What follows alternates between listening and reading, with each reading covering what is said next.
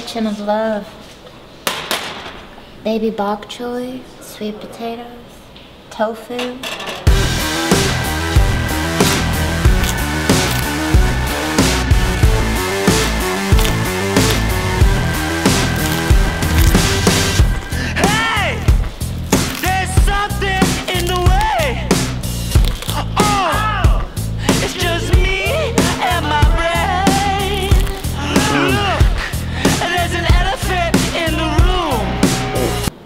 What's a girl to do when she doesn't eat dairy? What? That is the question. Maybe I should make a salad with all of these vegetables. Salad making commencing now. This is gonna be quite the process though. This is like bajillion tape over and over and over. It's my lovely little cooker. You could steam vegetables in it. It's cute. Thanks. It's really cheap too. Things don't have to be expensive. Some of my favorite things are cheap. Most of my favorite things are cheap.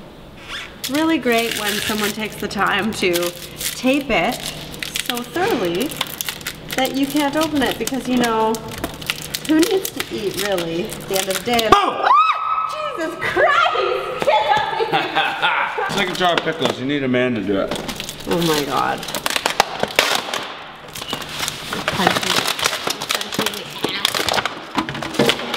Okay, Ryan.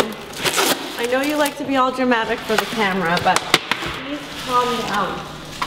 Yeah, when you're on the road as a vegetarian, it can be tough to get some protein in you.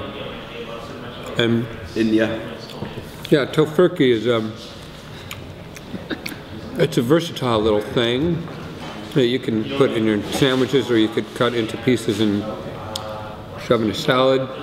I decided to make this a pita with a salad inside, or a salad pita. Leaning Tower of Pita. What is this white pita bleached whole wheat, my ass. Salad. You've already done vlog where you threw everything on the floor, remember? Aspartame, what are they trying to do to us? That's what I'm talking about, some O'Doul's Amber. O'Doul's Amber. O'Doul's Amber. The nearest of the nearest beer there ever was. This is the worst pita of all time. You called it. Look at it. It's like... Here, let me help. I used to be a chef. I used to work at the Pita Pit. Okay. You used to work at the Pita Pit? Yeah. You liar. It's all about, like, it's like rolling a doobie. You gotta make sure the tip of the rollie hits the bed of the base. Can I get a nut pecan? Nut pecan. Okay.